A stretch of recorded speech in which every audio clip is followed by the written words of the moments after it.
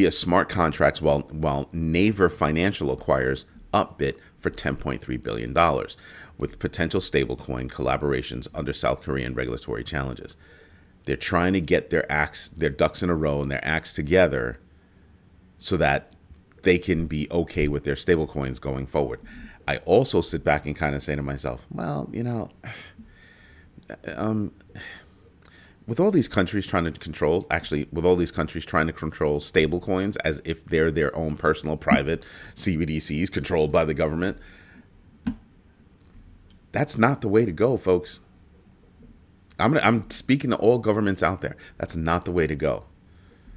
Stablecoins were meant to change, to absolutely disrupt the banking system. I know that's what you're afraid of, but your banking system needs that.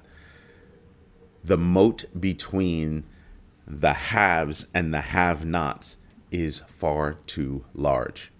It's far too large.